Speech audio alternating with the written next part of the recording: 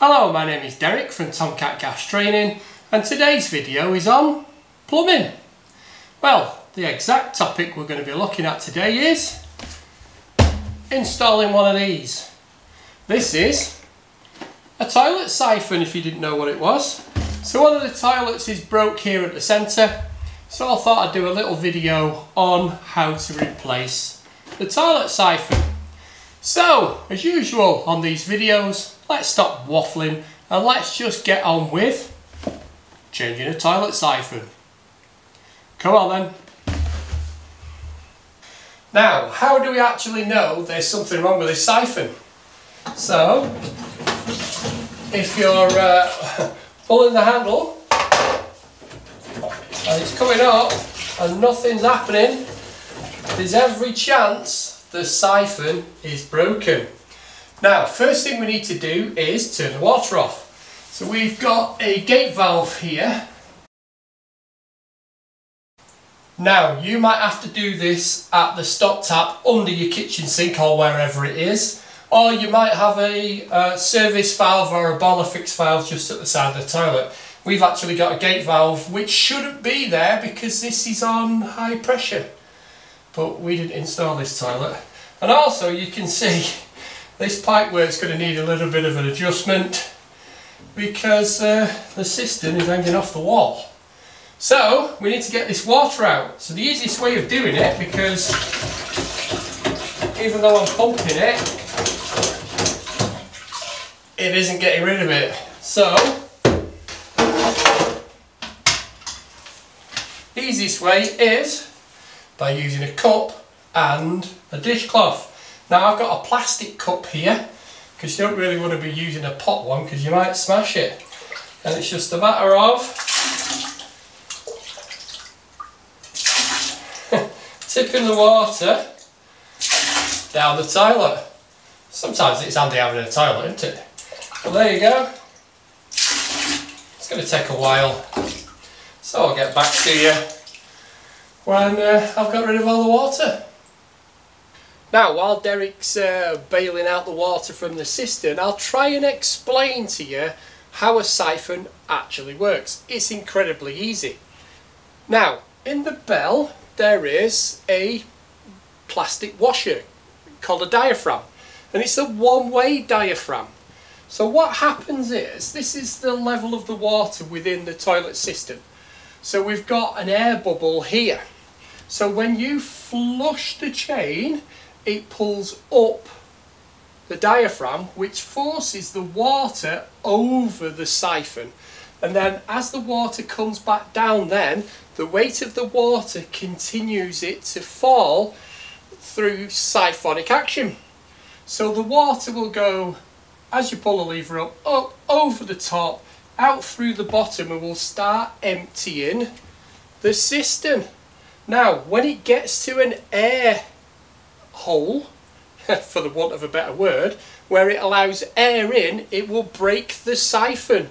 So this is what we're going to give you, the 6, 3 and 9 litres, is the hole where it allows the air to come in to break the siphonic action.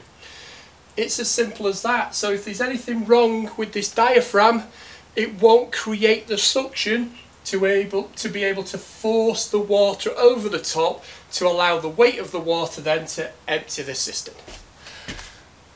I hope that helps. So we've gone as far as we can now with the plastic cup. We need to change now to the dishcloth. It's just a matter of getting the cloth into the bottom. And again, wringing it out.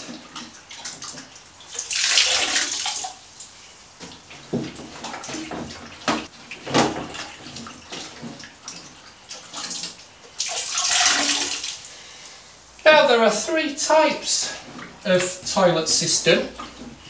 There's a high level toilet cistern, which would have been around in Thomas Crapper's time. He was the guy who they say he invented the toilet. He didn't invent the toilet, he kind of put it all into mass production.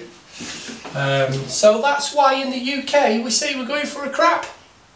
It's not a swear word, it was just slang, because it used to say on the toilet system, the Thomas Crapper Company. So that's where the term going for a crap comes from. So it's not swearing.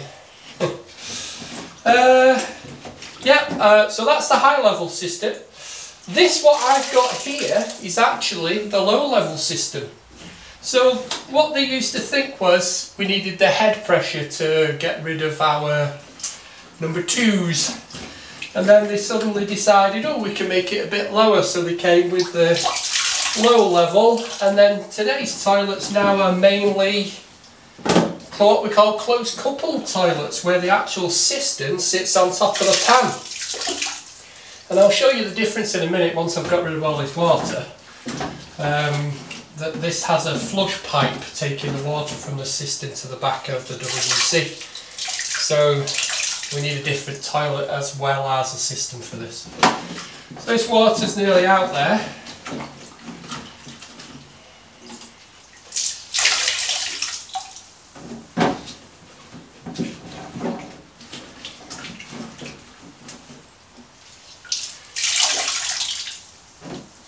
So nearly all out now.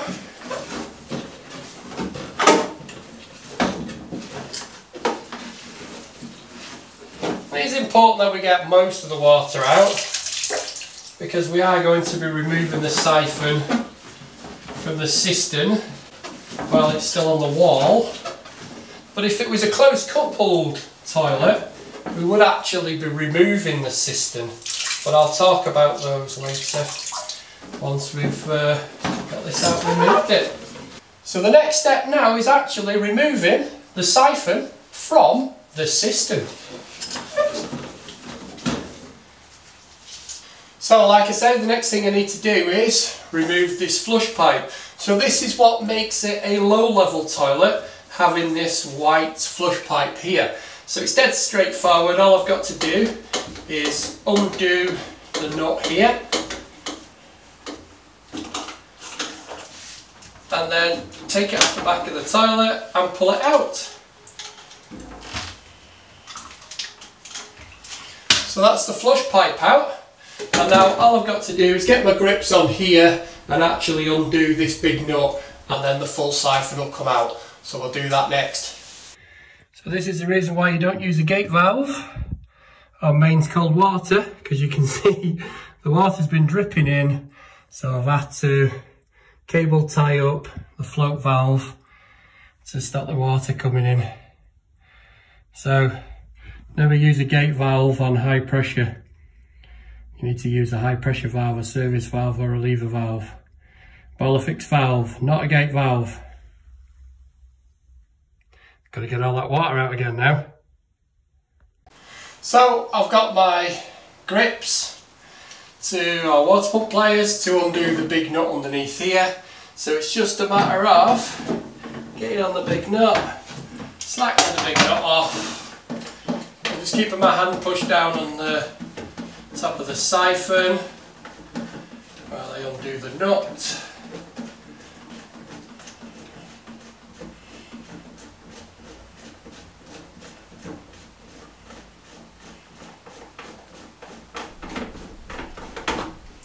Might get a bit of excess water coming out here now, and now I can just undo it from the hook, from the flush pipe.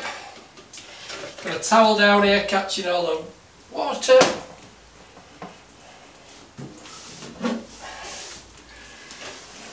So I've now removed the old siphon, and I can actually see exactly what's wrong with it. So let's have a closer look and see what's wrong with this. Have a look at the new one, look at the differences, and let's get them swapped over.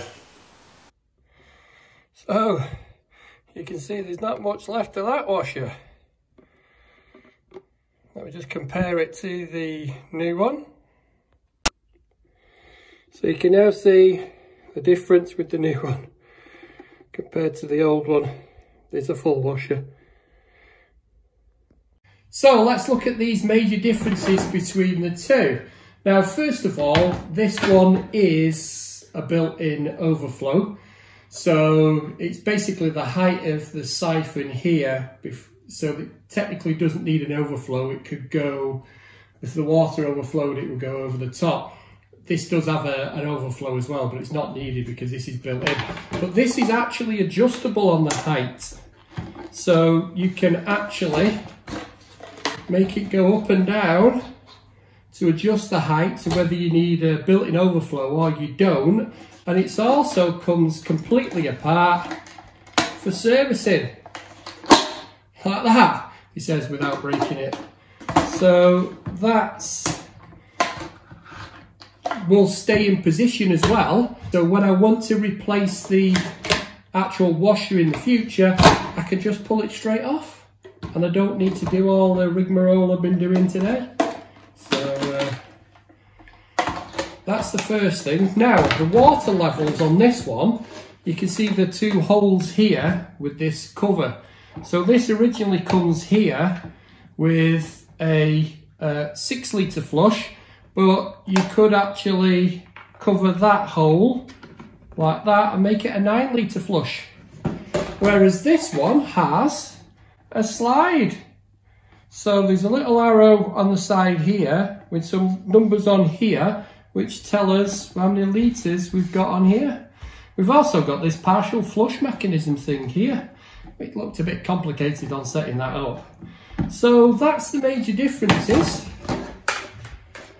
Same size thread on the end, but they are pretty much the same height. Now, technically, I could have just changed the washer on this siphon. Now, these siphons are about a tenner. You can buy them for less than a tenner. I think the siphon washers are pennies. And the new one I bought was 24 quid. So the cheaper option would have been to change the washer inside there. Which all I needed to do is push up there, undo the hook, allow it to come back down. And that's technically what's left of the washer. Now you see the blueness on there? Now the thing what's killed this washer is the cleaner put blue blocks in the toilet system. So you should never put these blocks into the toilet system because it ruins the washer. And then all I've got to do is take this retaining clip off and replace the washer and then put it back in. So that's pretty much what's left of the washer. So that's what I could have done, but I didn't. I bought a new one. So that's changing the diaphragm or the siphon washer. That's the main differences. So let's get this installed and get it fixed.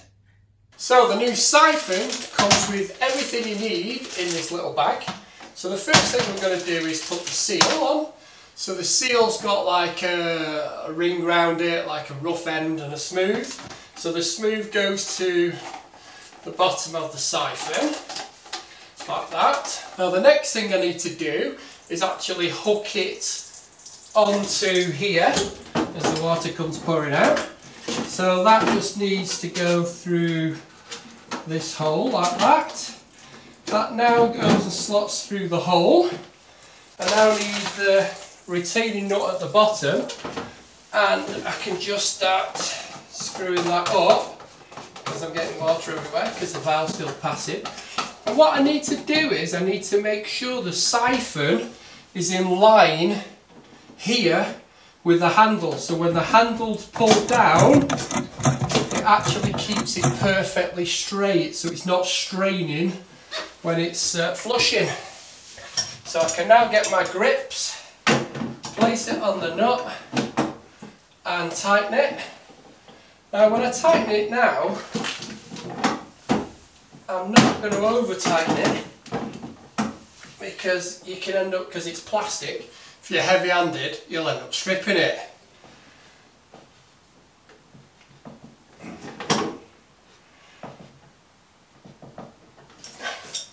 So that should be enough. So all I've got left to do now is put the flush pipe on. So what I need to do is I need to take off the old parts of it. And I've got some new stuff in the bag. So we've got a new nut, slides on, And this time the washer is tapered, so the taper goes to the top, the flat to the bottom. So that goes onto there. Slide it down a little bit to give us some room. So we need to put that up into the siphon first, and then slide that into the back of the toilet. Slide that back up so it's in there, and then tighten the nut on, and this time hopefully it doesn't get cross-threaded. Now this only needs to be hand tight, you don't need to put any grips on that, but you can just keep nipping it up if it does leak when you flush it. So all I've got left to do now is fill it and check it. So let's get it filled and let's get it checked. Now if this was a close coupled toilet, the process is pretty much the same. So you can see the toilet cistern is actually attached to the toilet pan. So we're going to have to remove this cistern first before we can remove the siphon. Now again, if your toilet hasn't got a built-in overflow, we'll need to remove the overflow first. And we also need to turn the water off at the service valve. We will then need to undo the nut holding the service valve to the float valve. And then there's 2 screws at the top which we'll need to remove. Next we'll need to remove the wing nuts which hold the cistern onto the pan. There's one on this side and one on the other side. Once we've done that, we can then take the cistern off the top of the pan. Now we've exposed the bracket which holds the nuts to secure the cistern to the pan. So we just need to undo the lock nut like we did on the low level toilet, and we can take this bracket off. Now this bracket should be replaced, and also the donut washer which goes on here as well, which seals on here, will also need to be replaced. And then finally it's put it back together in reverse order. It's as simple as that. Now all I've got to do now is remove the screwdriver holding the water closed and fill the cistern up with opening the gate valve. I am going to be replacing this gate valve, by the way, for a stop tap when I can actually get and turn the water off. So now what I've got to do now is make sure that my water gets to the right level before I flush it. I can now just check underneath and make sure I've got no leaks. So it's just a matter of now of waiting for it to fill up. Now, water stopped filling, so we're at the right level, hopefully. So all we've got to do now is pull the handle and just check underneath and make sure we've got no leaks. Perfect. So that is how you change the siphon on a low level WC system. Let me just quickly show you how this internal overflow works. So you can see the overflows there where the water level is. Now I've taken the water level quite high to show you this because it makes it quicker, and we've got no water going into the bowl. But if I press down on the water there and I go back to the bowl, you can now see the water is overflowing into the bowl. So that's how the new overflows work internally, and you can see the water level still nowhere near the overflow. So that's how they work. But it's all about setting the height of the siphon. If you set it too high, it won't overflow. So if you set it to its lowest point, it will be a built-in overflow. So, if you've liked this video, why don't you give me that thumbs up, or leave a constructive comment down below.